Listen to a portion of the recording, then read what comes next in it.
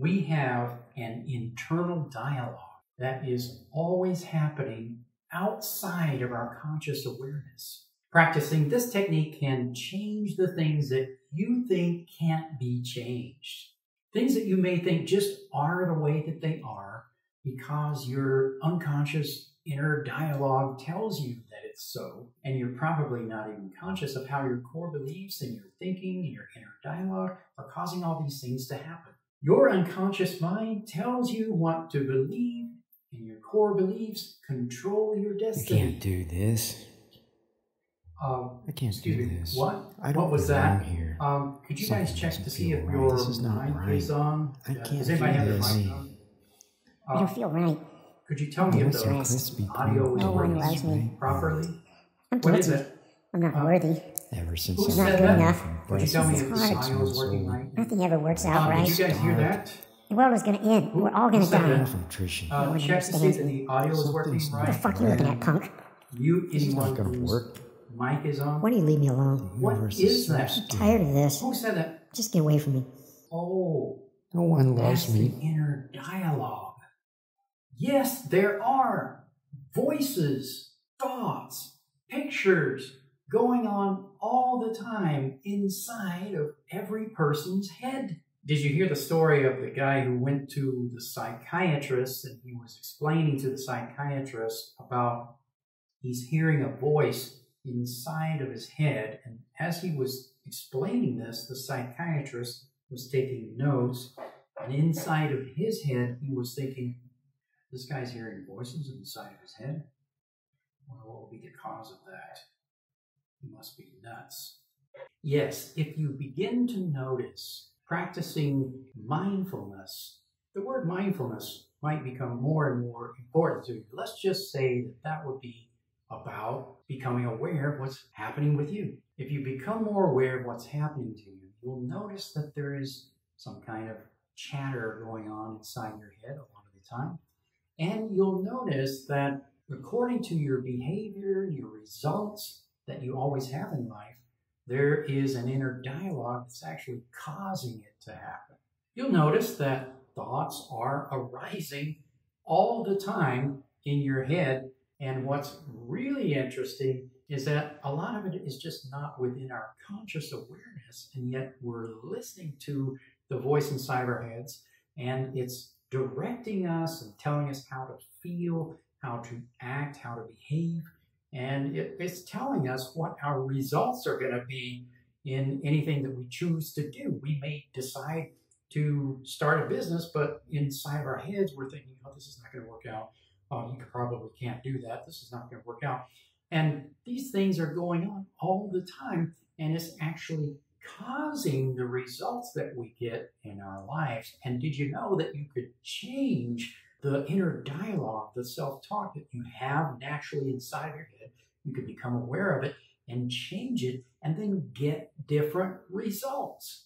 And the amazing thing is that when you develop the skill to shift this internal dialogue, to become the wise part of yourself, your own inner coach or your inner advisor, maybe you have a part of yourself, as we all do, who is capable of guiding us to exactly the right thing to do. When you allow this internal dialogue to shift to what you now consciously want, guided by your own sense of vision and knowledge and purpose, your entire life can transform because of that. Because this really is your programming when you deliberately and consciously take charge of that programming. You can dramatically affect your ability to have success at anything that you set out to in life. Don't make a fool out of yourself by taking hip-hop dance lessons. You've tried the same thing before. This is not going to work. Just stick to your station in life. If your parents weren't rich, how are you going to be rich? Besides, rich people are bad, on and on and on. So many things that we're telling ourselves inside. Here's an amazing thing to consider. Every person who's not getting the results that they want, they're not successful enough, they're not making enough money, if they're not winning at trading, if they're not becoming a good actor and they're trying to be an actor, if people that they want to like them aren't liking them. They want to have a relationship and the person that they want to have a relationship with isn't responding to them.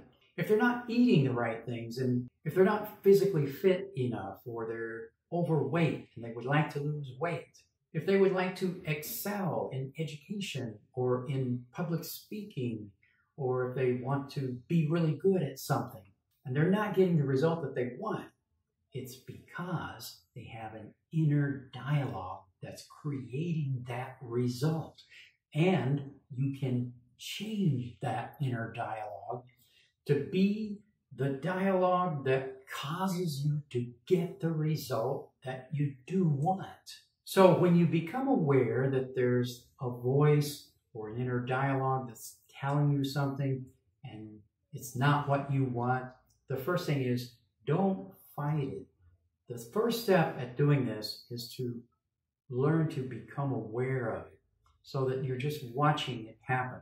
And as you just passively observe what's happening, this is the concept that we call in NLP dissociation. If you're dissociated and then you see yourself from a distance and you see, what's that person thinking? What's going on inside of that person?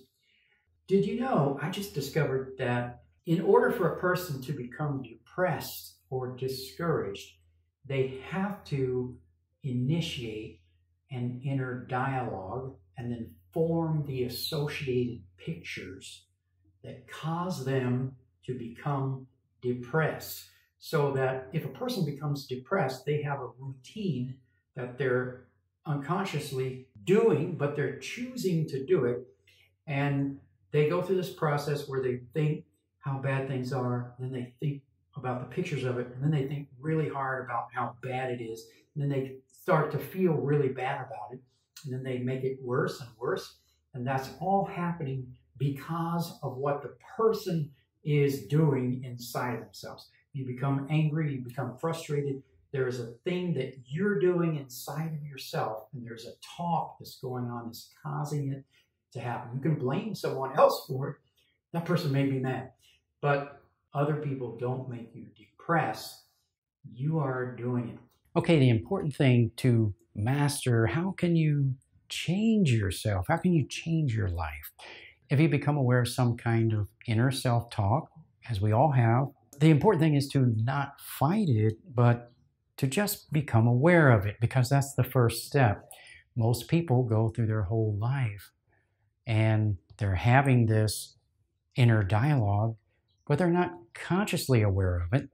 And there are ways that we're going to enhance our ability to become more aware. As we have discovered, and is known in the field of CBT and other psychological fields, that it is not really possible for a person to become depressed without generating a certain inner dialogue and then generating the associated pictures, such as, oh, things are so bad.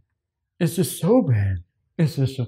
And then you continually try to make yourself depressed. Even if you feel like you're not trying, it is a deliberate thing. It is a controllable thing that you can stop. If a person is experiencing anxiety, there's something going on inside of that person that's saying, watch out, something bad might happen. You never know about that. Well, there's all these bad things in the world. You know, it's just constantly going on inside of yourself. And so we want to become aware of that so that then we can take deliberate control, take conscious control to change that into something that would be more productive, something that would help you to get better results in life, because obviously what's happening is not getting us the results that we want. So the co-founder of NLP, Richard Bandler, gave us a lot of personal genius into how can you take control of the inner voice that's happening inside of yourself. And one of the things that he says is that to become aware of that voice, and then when you are aware of it, notice what tone quality it has. Is it the sound of a man, if you're a man? Or is it the sound of a woman? Because it could be the sound of your mother or father or a teacher that you had. Every time a certain thing happens, you might kind of hear this voice, and it might just be echoing something that happened before. So notice, what does the voice sound like? And notice the rhythm of it too. Is it kind of a what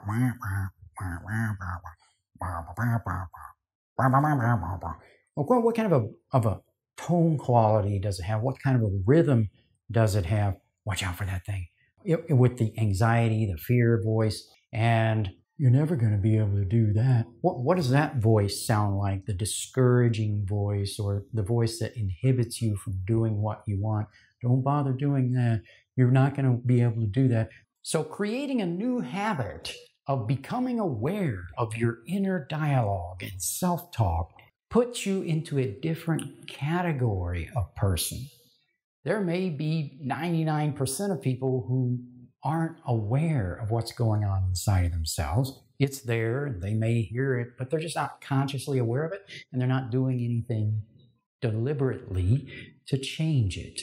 So this is going to put you into a different category of people, and you're going to be completely different than the people who aren't aware of their inner self-talk. And you're also going to have the total power and control to deliberately change what's going on inside of yourself. And just think, if you're programmed, and a lot of the programming is just accidental and by default, or you may be picking up a lot of deliberate programs from advertisement, movies, and the whole world is sending things out to you.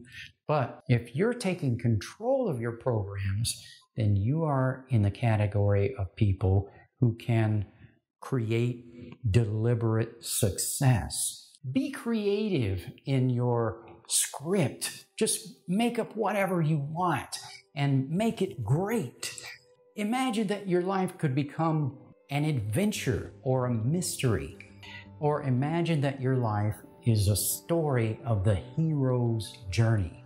What would this story be? Could you create a new, amazing story of success, empowerment, joy, and what else? As an example, and it came to pass at that time that Scott Schubert did arise in glory and power with highest potential, aligned with highest wisdom, so that peak performance and highest results are always achieved. Hi, I'm Scott Schubert, and welcome to another exciting day of my life.